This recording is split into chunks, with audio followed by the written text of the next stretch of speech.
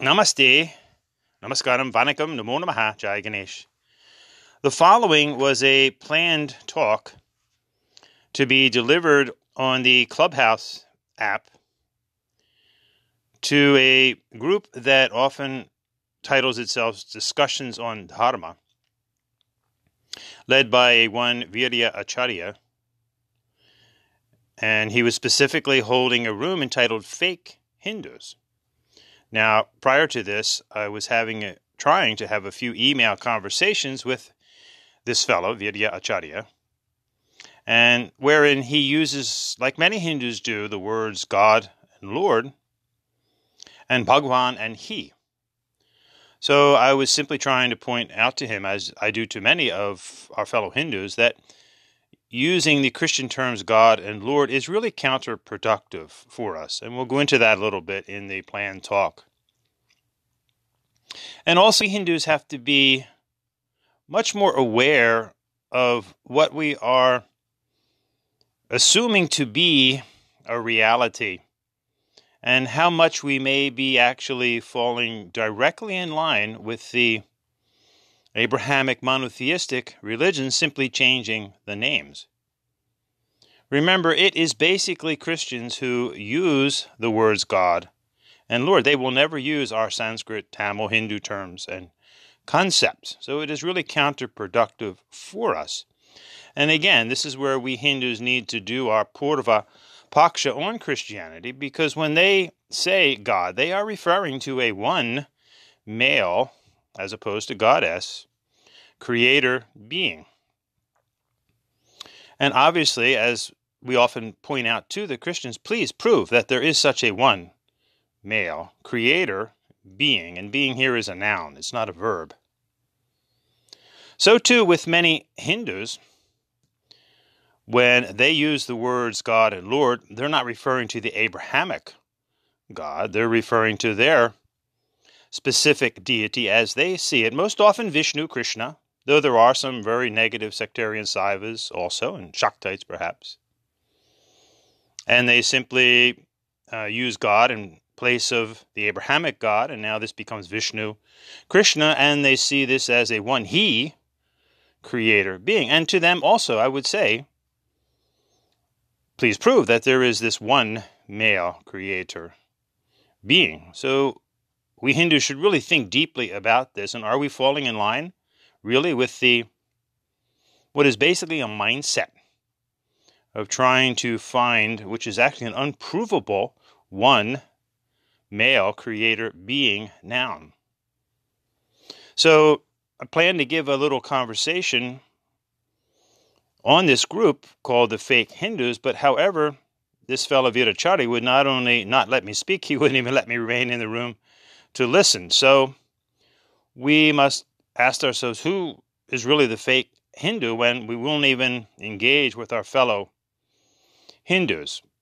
And the purpose should be for all of us as Hindus to try to become a united Hindu family, because, again, historically, right up to the present, there are enough forces that are trying to divide us apart.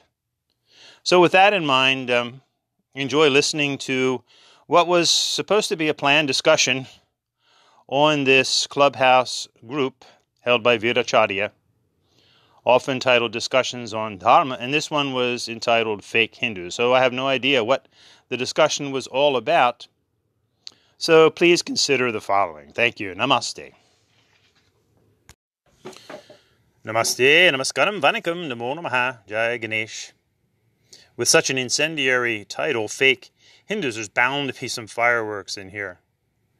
So it would behoove the author here to set the stage and define for all of us what is, in his opinion, a real Hindu, which might open a can of worms of a narcissistic hierarchy.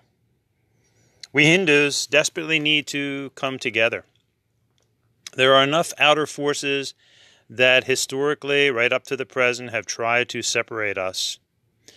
And sometimes we don't need them to separate us. We do a professional job of separating ourselves. So perhaps the only fake Hindus are those who are basically stealing everything from the Hindu yoga dharma and then claiming that it's not Hindu. Ironically, this is many of the gurus of today. This is the motive behind the spurious yoga movement that claims to basically be non-Hindu and taught by non-Hindus.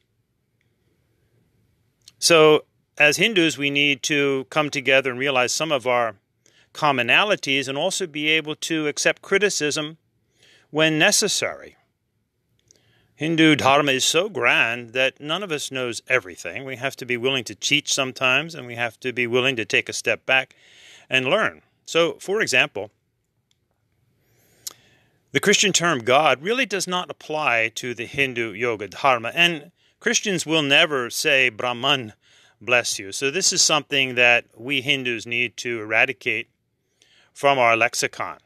Remember, God is an English word meaning a one male as opposed to goddess, thus insulting the many matas of Hinduism, the Devis, a one male creator being. And actually, to date, nobody's ever been able to prove that they know this one supreme deity, this one supreme God, if you will. And when Hindus enter into this, they are really playing into the hands of the monotheistic religions, which we are not. So what is it that we basically believe in common as Hindus? Tattvam asi, that thou art. That we are the Atmana, the Satchit Ananda, the Jyoti Shakti Ananda Shanti, that is our soul. This is a commonality no matter what else we believe as Hindus. That we are this Atmana of love, light, and energy, Satchit Ananda, Jyoti Shakti Ananda Shanti. And we basically live this Hindu yoga, religious, spiritual, scientific lifestyle. And please remember that yoga, again, which has been so distorted today by many non-Hindus and by many Hindus who perhaps don't call themselves Hindus. This Sanskrit Hindu word yoga means yuj atman brahman cha, to yoke to our atmana and Brahman. And remember, Brahman is not God. Brahman is not a being noun. It is a neuter term for the greater forces of Jyoti, Shakti, Ananda, Shanti, love, light, and energy.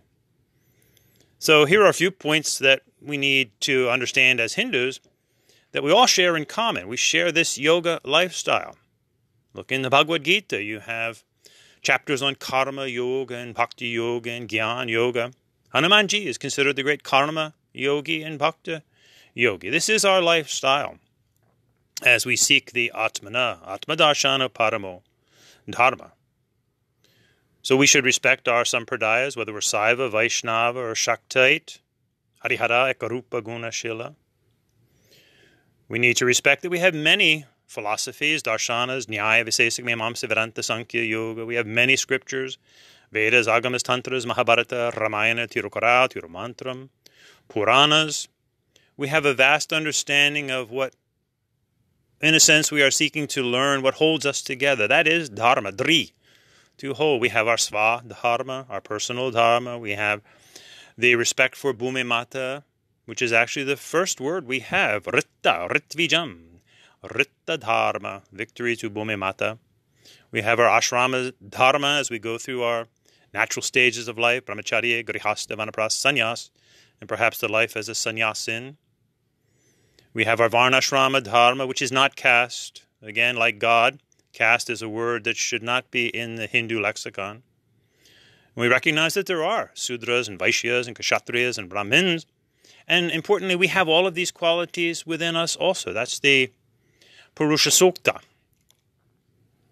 And we recognize a great understanding of the inner workings of the human body, the chakras and the brain hemispheres, Idda, Pingala, Shushmana. This is all part of the Hindu yoga dharma, which is being so distorted today because we Hindus have a difficult time working together as a united Hindu family. And truly, Hindu dharma, whether you say Hindu, Ritta dharma, Vedic dharma, yoga dharma, Sanatan dharma, Brahmanism, Hinduism, the Hindu religion, all synonyms for basically the same thing. We are recognized, we have very specific beliefs, Tattvamasi, we believe in karma and samsara, dharma. So it's a global religion now. There are Hindus all over the world, coming from many countries, many ethnicities actually, speaking many different languages. Of course, we need some core of Sanskrit principles. But again, when it comes to claiming to know the supreme deity, and we have sectarian Hindus, of course, I mean, that's life. The rishis on this point simply said, who knows? So let's set aside our differences and our conflicts and work towards a Hindu renaissance and look at ourselves as a united Hindu family. Namaste.